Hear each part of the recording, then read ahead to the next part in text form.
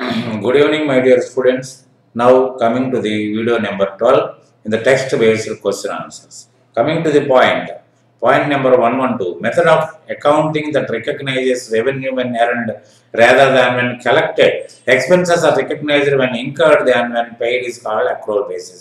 Accrual basis గురించి పై దాంట్లోనే మనం మాట్లాడుకున్నాం.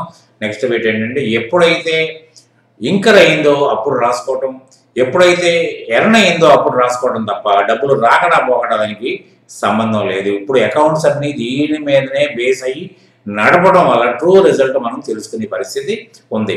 తర్వాత 113 accrued interest is the amount of loan interest that has already occurred but has not been paid to the lender by the borrower. Accrued interest అంటే which is charged but not paid. మనం తీసుకున్నాము, వడ్డీ ఇవ్వాలి కానీ ఇవ్వలేదు. The accrued interest will be reported by the borrower as both an expense on the income statement and a current liability in the balance sheet. ఎవరైతే రుణం పొందారో వాళ్ళు ఇంట్రెస్ట్ని ఎక్స్పెన్సెస్ స్టేట్మెంట్లో అంటే ఇన్కమ్ స్టేట్మెంట్లోని తర్వాత ఏమో లైబిలిటీగా బ్యాలెన్స్ షీట్లో రాస్తారు. ఎందుకంటే ఇవ్వాలి కానీ ఇవ్వలేదు, కానీ ఇస్తే కదా డబ్బులు వెళ్ళిపోయి వన్ సైడే ఉండేది. ఇక్కడ ఇవ్వలేదు కాబట్టి ఒకటి బ్యాలెన్స్ షీట్లో పడుతుంది, రెండోది ఇన్కమ్ స్టేట్మెంట్లో పడుతుంది. An accrued 114 an accrued expense is an accounting expense recognized in the books before it is paid for. It is a liability and usually current liability. An accrued expense is an accounting reckoned before it is paid. And accrued salaries, accrued expenses ఇవన్నీ కూడా ఇవ్వాలి. Services already availed but not paid. So ఇవన్నీ కూడా current liabilities కింద balance షీట్లో record చేయాల్సిన అవసరం ఉంది.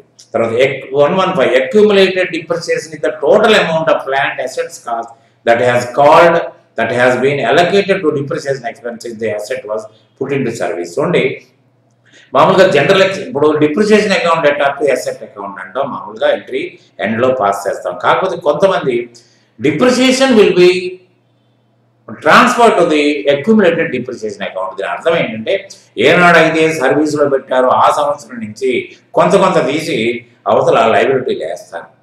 అంటే ఎప్పుడైనా కనుక బుక్ వాల్యూ తెలుసుకోవాలంటే అంటే ఎప్పుడు కూడా బ్యాలెన్స్ షీట్లో ఒరిజినల్ కాస్టే ఉంటుందండి అసెట్కి, అంతేగాని డిప్రిసియేటెడ్ వాల్యూ కనపడదు అక్కడ.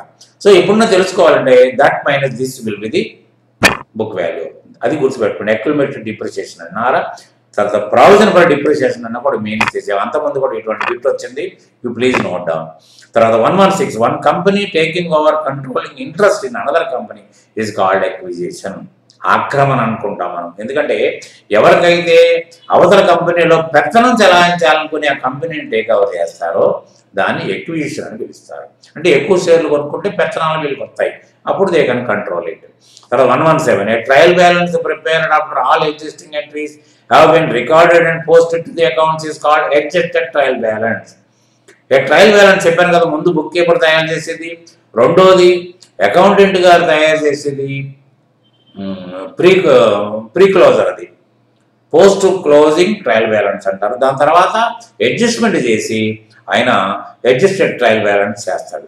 తర్వాత 118 expression of an opinion is in an auditor's report which state that financial statements do not fairly present the financial position, results of operations and cash flow in a conformity with generally accepted accounting principles is called adverse opinion.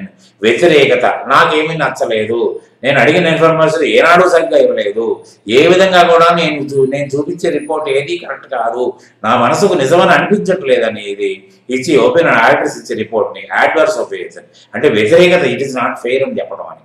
తర్వాత amortisation 119 amortization is an accounting term that refers to the process of allocating the cost of an intangible asset for a period of time. And depreciation is an allocation of the cost of a tangible asset.